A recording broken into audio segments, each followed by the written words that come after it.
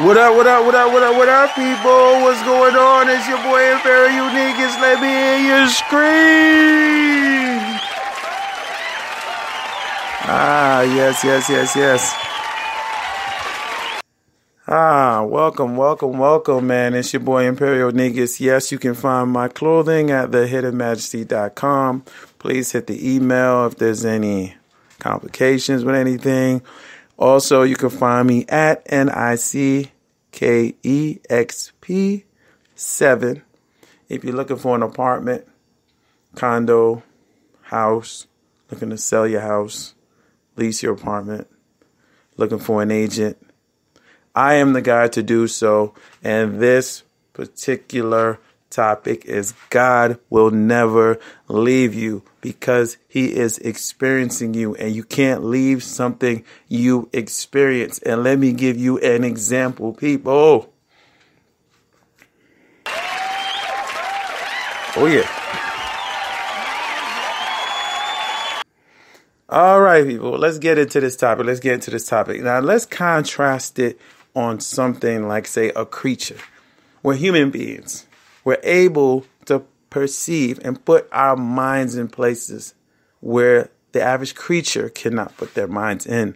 But the average creature can enhance features of itself by thinking only of itself.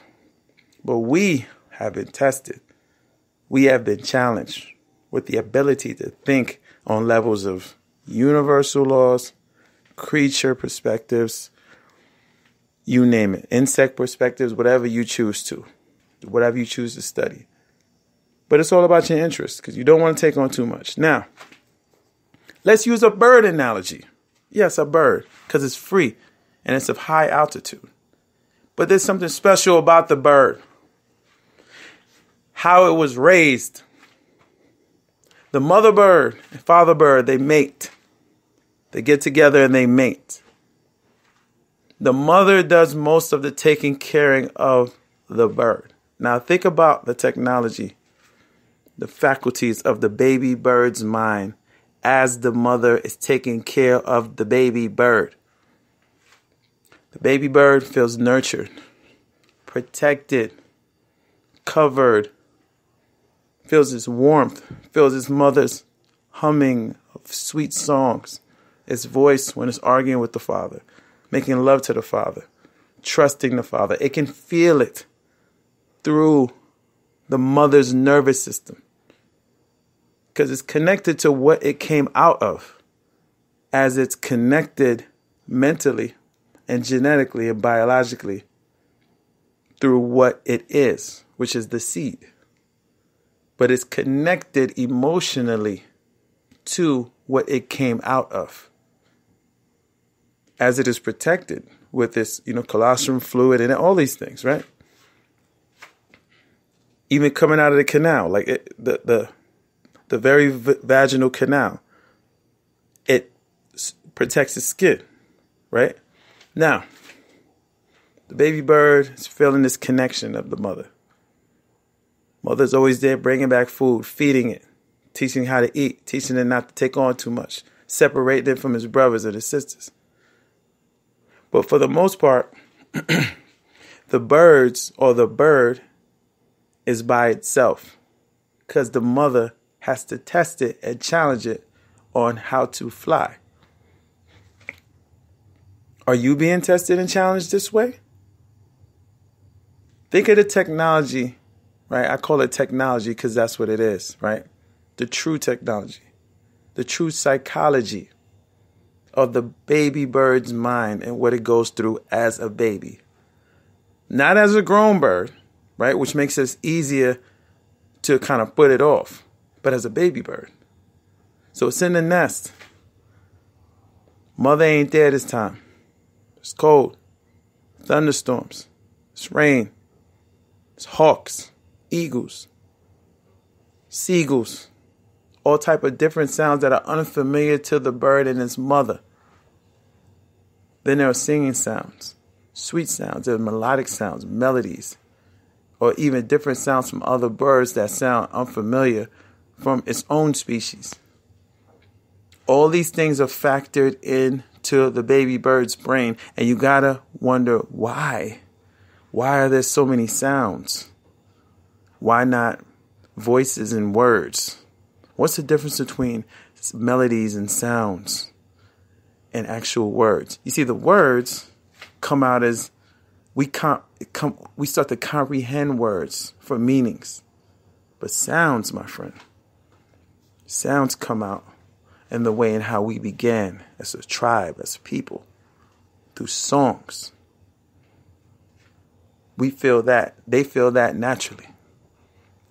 We feel that just temporarily. Hear a good song, feel good for that moment, go ahead. It's their nature to go with sounds. I believe they telepathically, talk, but through sounds, different sounds. So as the baby bird is in there, and it's going through fear, and it's going through self-doubt, and it's going through mystery, and it's even consciously or subconsciously talking to the very God that put it on this earth and is asking itself, why? Why would you have me feeling so begotten, so abandoned? Where is my mother? Why am I in this world? What is my purpose? Those are the very things that is going to cause that bird to walk to the edge and believe in the invisible net enough to fly. And it stands with fear, and the courage is developed. And it's at that very moment that the courage is developed is the very moment where it makes up its mind for the first time. Now the mother's over there, she watching. She come over every once in a while, drop some worms or whatever. Drop some things, whatever.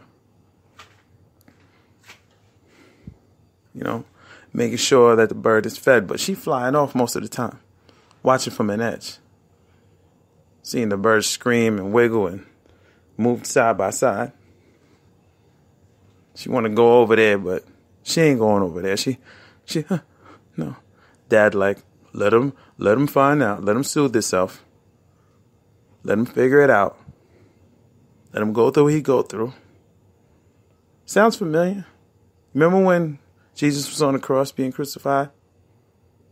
You remember when he was like, oh, Father, why would you forsake me? And then all of a sudden he resurrected. It became a spiritual form, in a sense. He was flying then.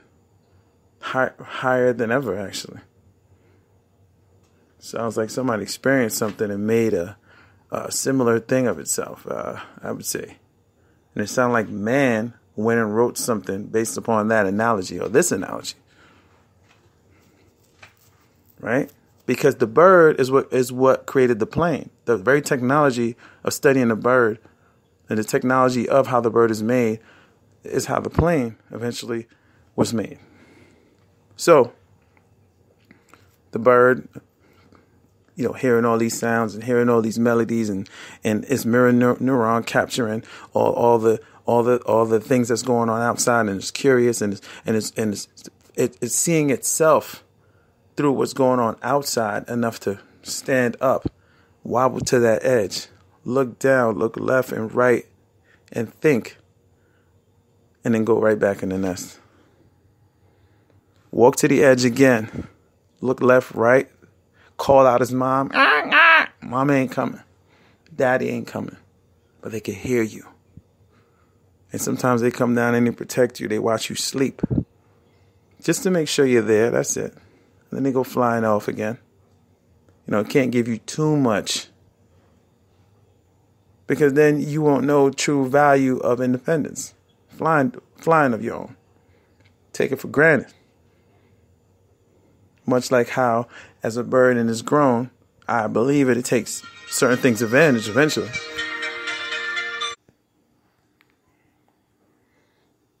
And it gotta think.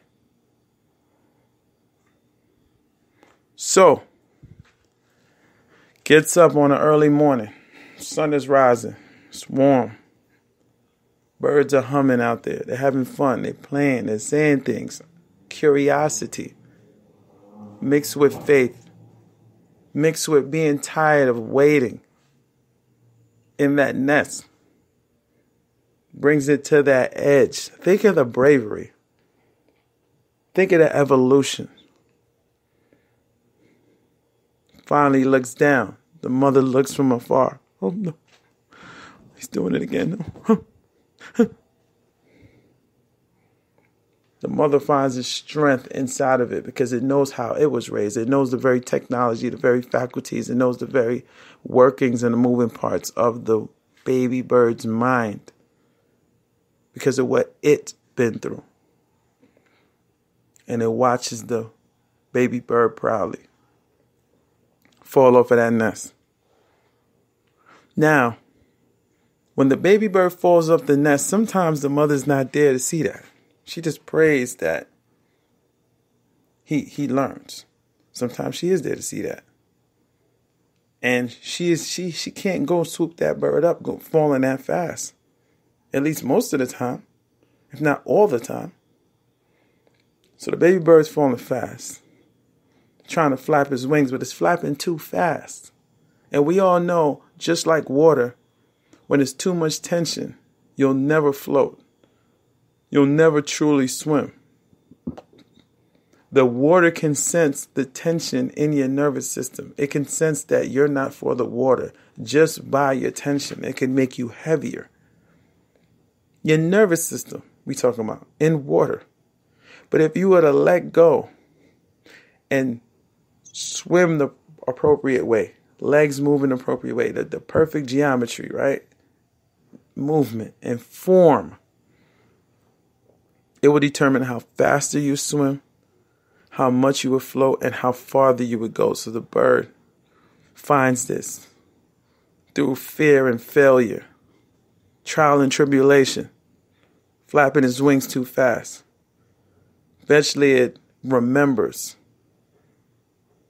other birds, the tag games they were playing in groups, following the leader and tagging the leader and knocking other people out of their place. If you notice, they knock other people out of their place. They play with people's feathers and they'll fly in a direction, but they have to follow the leader and how they go left and right, but try to knock other people from doing it is so fun to the bird. The baby bird sees that. It knows that. Finds the courage in itself through mirror neurons of wanting to be those birds, wanting to be that singing, wanting to be that soaring, wanting to be that independent. Because of that mystery. Pushes itself up one good time. Starts to sense a float. The wind underneath the wing is kind of lifting it after a while. Of it just calming down after all that fluctuation and it sinking and it feels like a little push under there. Almost like the air is made for the way and how the wing is formed and designed. Like, wow, 1 + 1 = 2. I wonder what 2 + 1 equals. 3. Wow. You know, what does 3 + 1 then equal? 4. Shit, what does 3 + 2 equal? And math is put through the technology and how the wing moves and how the wing is designed and the moving parts and how they work in the mind. And everything becomes in sync until it is comfortable with flying itself. The wind underneath the wing pushes it up. And as it soars, it gives it just enough time to regain its energy. And then it just starts flapping, depending on how fast and what direction it goes. If it looks left, it goes left. If it looks right, it goes right. No different than like a boat or something like that. All made like the bird. And it realizes when it comes back to its nest and it comes back and it's there that it can make it on its own. And its mother finally shows up. And though it feels the grudge and the abandonment and the begottenness, it understood that through the hardships, through the abandonment, through the mysteries, through the doubt, through the sounds, it was a very reflection of the potential it has. Imperial Niggas people, please tune in.